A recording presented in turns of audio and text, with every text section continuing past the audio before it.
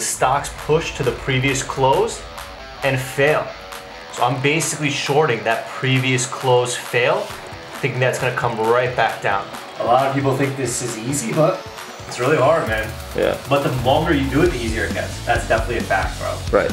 Oh, and this guy just died. Yeah, that's good stuff.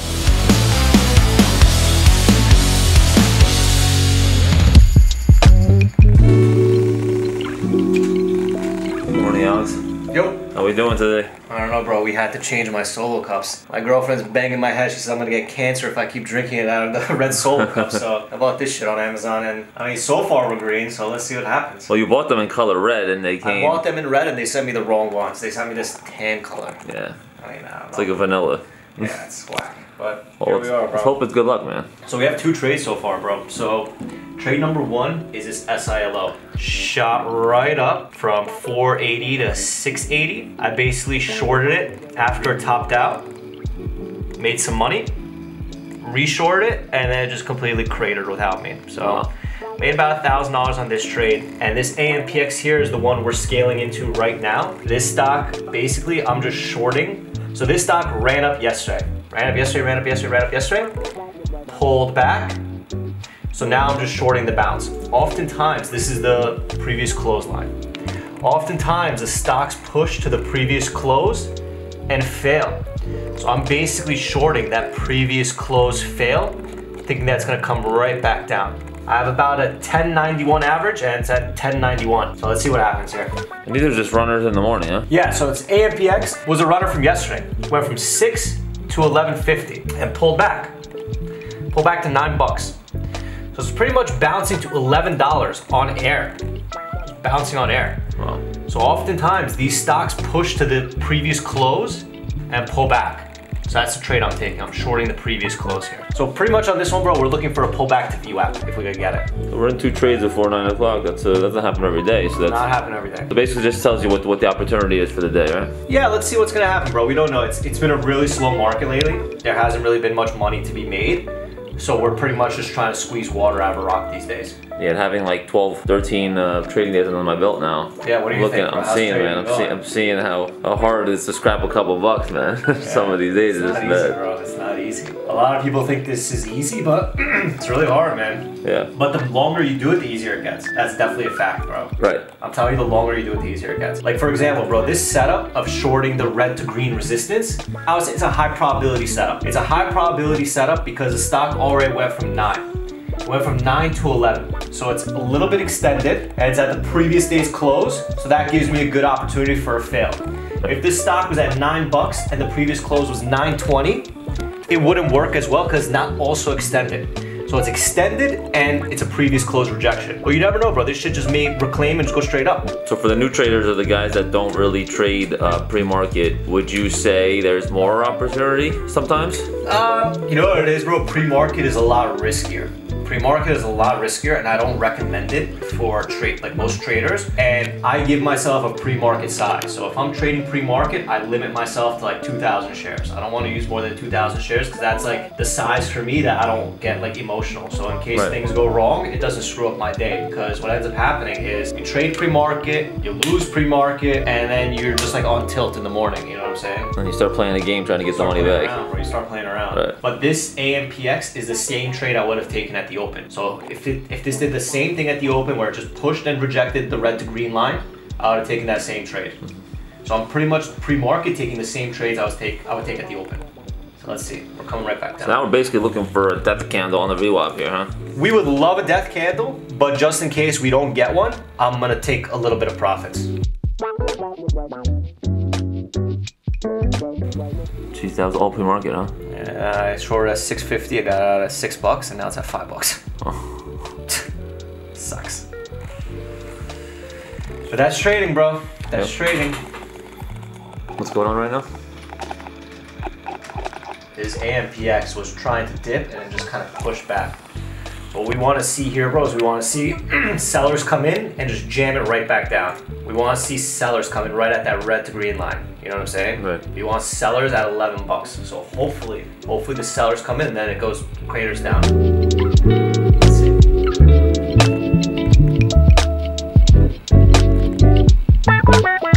This is why pre-market is very dangerous, bro. It's very like, the moves happen very fast. You know? Choppy, right? Choppy. Right.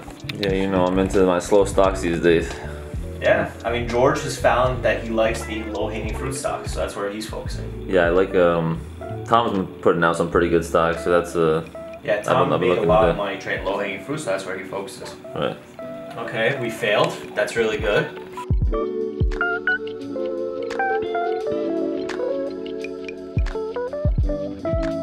Ideally, this thing goes under 1070. 1070's been holding it up so far. Yeah, we do see some here. Yeah, 1065, but 1070 is a lot cleaner.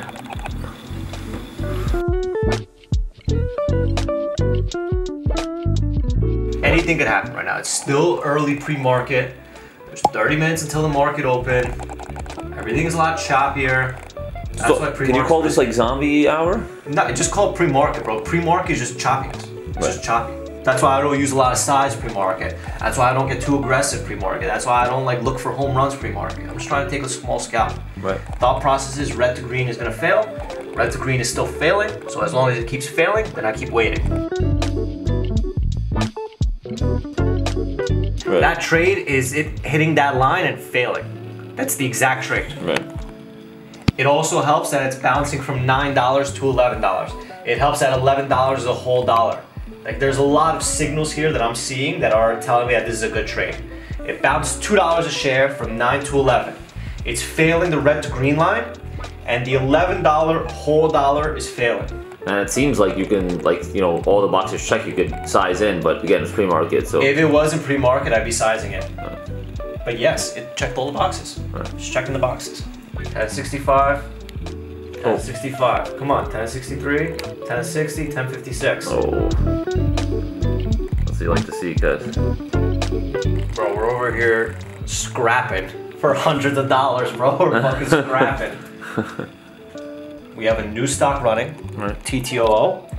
And with a new stock running, what happens to our old stock? So what people do, bro, is when a new stock runs, they sell the old one to buy the new one. Right.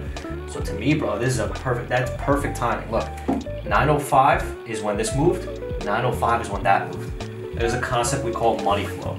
Money flow happens when one stock is hot, a new stock shows up, and money flows out of the old hot stock into the new hot stock, which caused the first stock to go down. So that's kind of that's a big concept that we talk about. So does that have to do with like the hot chick?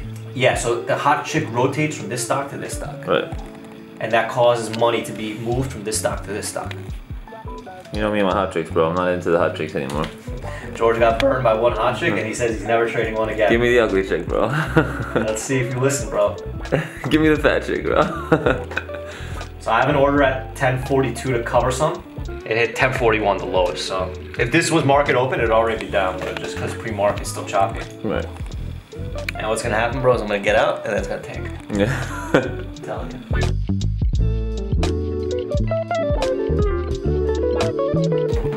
Also, have you noticed that the days that the market's hot, in general, like it's easier or harder to trade? So what I like, bro, is I like when the market is super, super hot, and then the next day, people think it's gonna remain hot, and the opposite ends up happening. So let me explain. When the market is hot, people are like, all right, I'm gonna buy this, I'm gonna buy this, I'm gonna buy this, I'm gonna buy this, because everything's going up, everything's going up, everything's going up, but that doesn't happen forever. So I like when the market is hot, and then the next day, it kind of cools off, because people buying, stops working. Right. So the first day the market's hot is always more difficult than the days that come after it. Gotcha. As a new trader, I also noticed that the first 5-10 minutes is like extremely important, man. I mean, like when the market opens. Yeah. If you miss some of the opportunities, I just feel like it just dwindles from there. You know what it is? The first 5 to 10 minutes is when humans are involved. After that, the robots take over. And when the robots take over, it's a lot harder to make money. Right. So you're in the first like 5 to 15 minutes, you're pretty much competing with other humans, and then throughout the rest of the day, bro, the robots take over and you can't beat them. Right. You know, I think like 90% of all trading is all like robotic trading. It's all like robots like playing with each other. That's pretty insane. It's nuts. Alright,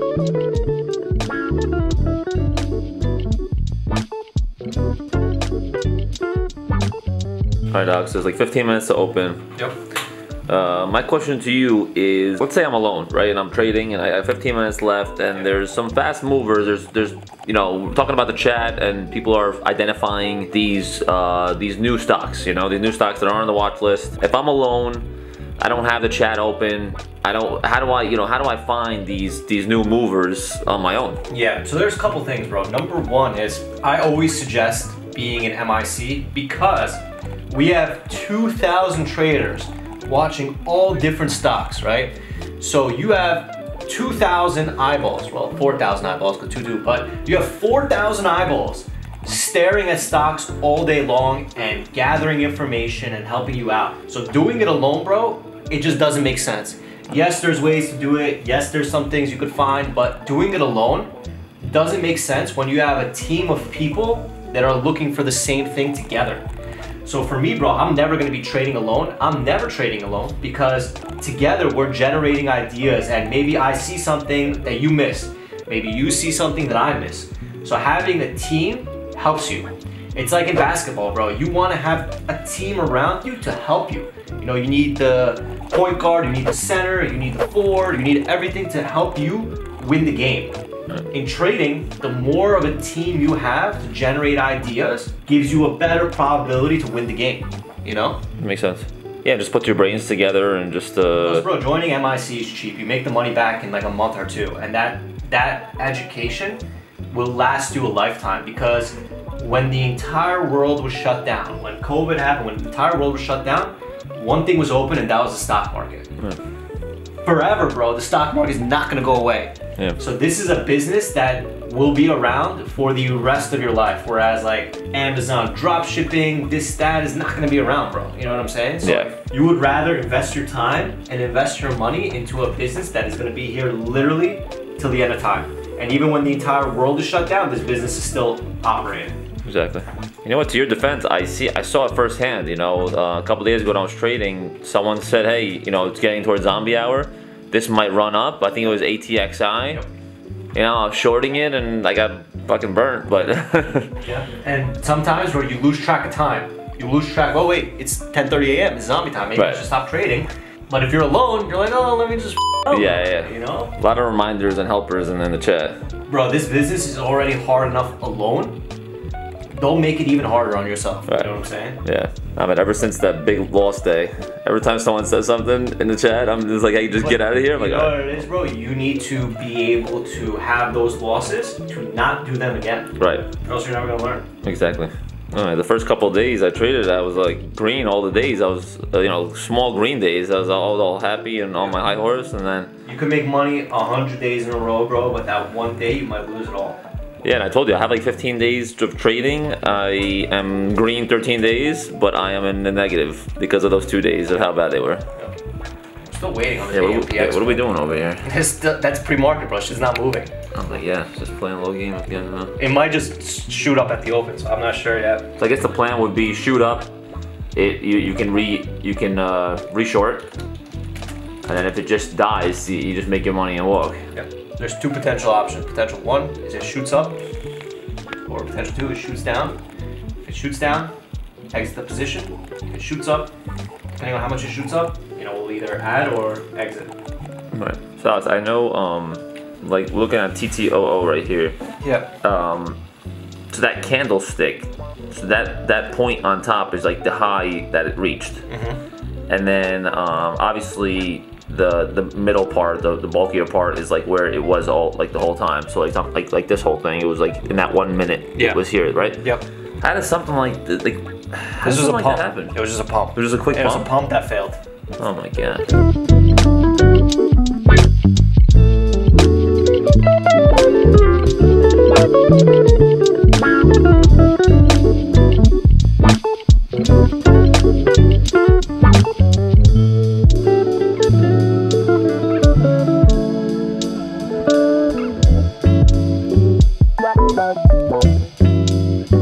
It looks like it's still rejecting this 11, but now it's starting to get really annoying. So I'm not sure. So I guess you have the line at 11.2 rather than like 11.3, where Yeah, the I have tip 11. I have 11.2 because that's where it was yesterday. is. Okay. So I'm using yesterday's line. Gotcha. So technically it broke the high yesterday. This was the high. 11.50 was the high. Okay. So 11.20 was like that lower high. Cool. All right, we got 1 minute until the open. This AMPX has been playing games for the last hour. So pretty much, I don't really know what the stock is gonna do yet. It might just push and fail. It might just tank. If it kind of just pushes, I'm gonna give it a second to see what it does. But if it just tanks, I'm gonna take a little bit of profits and call it a day. Because it's still rejecting that red to green line, you know what I'm saying? Like the trade thesis is still intact. It's just taking a little bit longer. You know, I tried to cover that dip earlier, but I was 1 penny away and it just kind of reversed. So just patiently waiting to see what this does.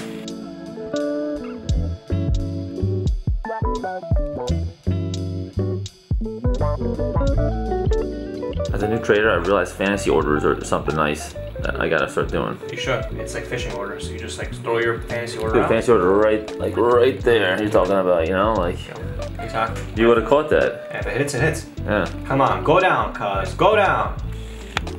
Come on. Bro, I don't even have any size, so I shouldn't even get excited. I'm just gonna try to make like 300 bucks. Usually I see an extra zero there, about 20,000 shares, not 2,000. I should. What's gonna happen is it's gonna go to 15 if I do that. Here we go. Oh wow. Covered some. Oh man. So that was a trade, bro. What happened here, I thought was gonna happen here. Right. But look, it's pretty good, dude. No, you can't. Yeah, you can't beat that. 2,500 so far, and we've got still plenty of time. And besides for the pre-market you did, I mean, what is it? 934. Let's see. This bitch is going down lower. Oh wow. Yeah, I told you, bro. I get out, it's gonna go down. That's the death if I've ever seen one. I don't think about like what goes behind these stocks. Like this is an actual company with like possibly people working for this company, and it's just tanking, dude. AMPX is a industrial company, $1 billion industrial company. What? Yeah, some You're sure this I made some money, yeah. I'm excited for the hot month of November to come. I hope so, bro. I hope it's hot, because right now shit sucks. Yeah. So this AMPX collapsed. If we could get a bounce towards like 1040 or 1060, we'll try to re-short it, but I don't really know what the hell's gonna happen. Right. Not much else is moving today, huh? Nothing more. Well, so what's the key thing on slow days like this, Alex? Just not doing anything. A lot of times, on slow days, you start to step out of your comfort zone, you start to trade random stocks, and you end up losing on the random stocks, and you're like, shit, if I just didn't trade, I wouldn't have lost. So the hardest part is just not trading, which is really hard right now. And it shouldn't be, because I'm already up a decent amount of money, but I want more. Yeah. I want more.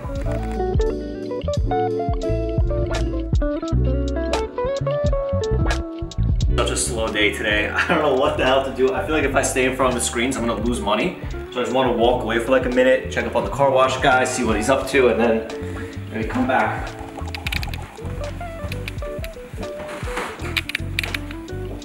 It's like 20 degrees outside right now. Oh, it hurts. Extremely cold.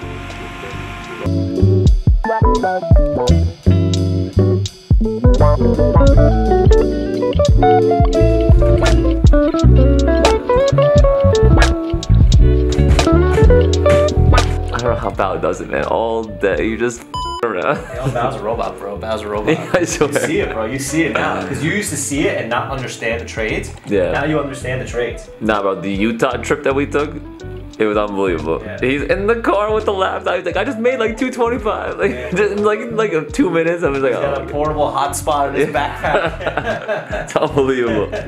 He's like eating something while trading and just like laughing, looking at the scenery. It's unbelievable.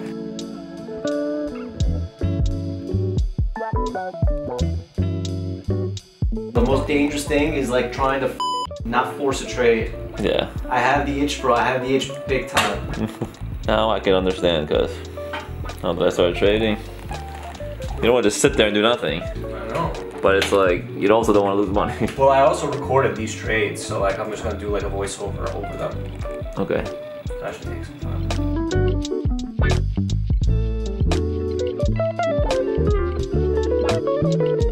right, so it's 10 a.m. here. You know, there's really not much trades left, so I think I'm gonna call it a day, George. You know, we're up about $2,500 today. Not bad. Yeah. You know, 2 trades. SILO, shorted here, got out here, tanked more. AMPX, shorted here, got out here, tanked more. So my entries are good. My exits need a little bit of work, but if that's my biggest problem, that I'm not making enough money, then it's not too bad. You know what I'm saying? So that's pretty much the day. I mean, some days are slow, some days are hot. Some days the car wash guy comes right before the market open. But other than that, pretty much just gonna call it a day here, bro. So green is good, bro. Green is good. Just take the money and run. Let's go. That's it. Till next time. Yep.